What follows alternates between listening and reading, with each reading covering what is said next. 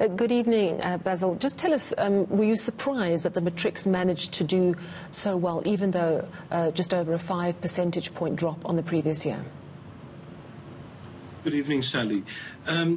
Surprised because we expected a bigger drop, but pleased because, in fact, it is within the range that we were hoping for. We never expected that we wouldn't have a drop, simply because that's unrealistic, given what the class of 2020 faced and the battles that they had to endure, and even the teachers. So, yes, we're quite comfortable with where we've landed. Tough time, of course, for teachers. They've really had to work incredibly hard this past year, dealing with such difficult, unexpected times, but also losing so many colleagues. And they have to do it all again this year. So what are the plans to make it easier this year? Sally, 2021 is going to be more difficult than 2020. I hope nobody thinks that 2020 is over and done and it's plain sailing. We don't know what the future holds. We hear about a third and a fourth wave. Secondly, of course, we have teachers with comorbidities, so there will be teacher absences. And then hopefully we won't have interruptions in the school year. But if we do, we're going to have to put greater shoulder to the wheel to make it work. And so teachers are already in there, starting with extra lessons in the hope that we are not going to have this disruption. But just think for a moment about your grade 11. That was at school for 50% of the year because they've had to have the alternating days. They have large gaps. Some of those gaps are essential to be filled so that they have a better understanding of grade 12. But some of the lessons that we have learned, we don't seem to have taken to heart. I'm concerned that when we talk about things like online learning, we haven't progressed really. And I'm not talking about giving a tablet to every youngster. We know that's not possible. However, there are broadcasts that we can do to churches and temples and mosques so that when the current grade 11s are not at school, they can pick up at least on the core subjects. We need to be thinking differently. The challenge is going to be on our teachers, and our teachers, unfortunately, are having an exceptionally long year.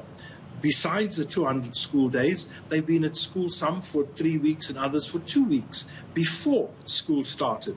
And we are worried about burnout and the psychosocial impact, the psychological impact this is going to have on our teachers. We are really worried about their psychological health. Yeah, it's really a long haul, isn't it? Something that you've mentioned in the media release from NAPTOSA is that 15,000 candidates less enrolled for pure maths this past year. And you're worried that a lot of children are opting to take maths lit instead of pure maths. You mentioned that grade 11s from last year, the matrics of this year, the class of 2021, has some big gaps in their learning because they didn't get to school as much as the older grade did, the matric grade from last year. So maths is one of those subjects that really needs so much input from a teacher. Do you expect a serious knock-on in terms of subjects like maths for the matrics of 2021?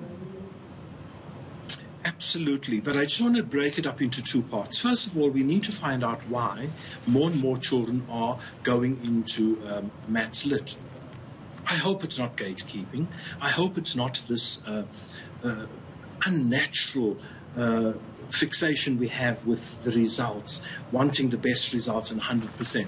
And as a result, more children are being shepherded into maths lit. That would be a tragedy because we need more maths graduates. We need it for the child's own development and life chances, but also for the economy.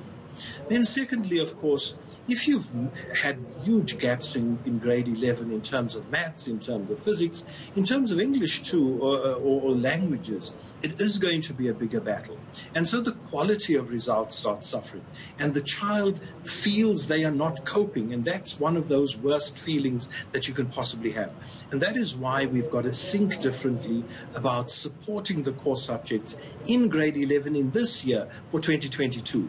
And then, of course, how do we help solve the problem in 2021 for those that are there now? Fortunately, we're at the beginning of the year. We have time on our side, and heaven forbid that we don't have another wave that disrupts schooling. So our challenges are great, but we are really concerned as NAPTOSA, and we want to see what the cause, the root cause is of so many children.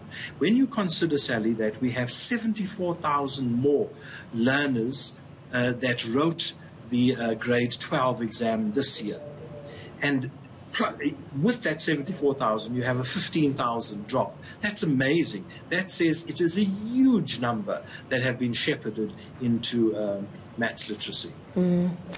What is your understanding of when teachers are going to get the COVID-19 vaccine? Because that would take one worry, or it would calm one worry for teachers going into, as you say, another difficult year. Absolutely. And I think, first of all, the attitudes amongst teachers have changed.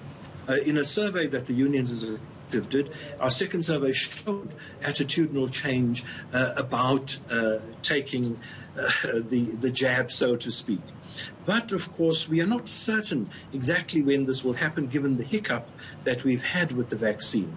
However, we've asked that this go to NEDLAC and that there is a greater discussion amongst Labour, and that is where it is headed, because I think all of us need greater certainty when teachers, as part of the front line, needs to get it.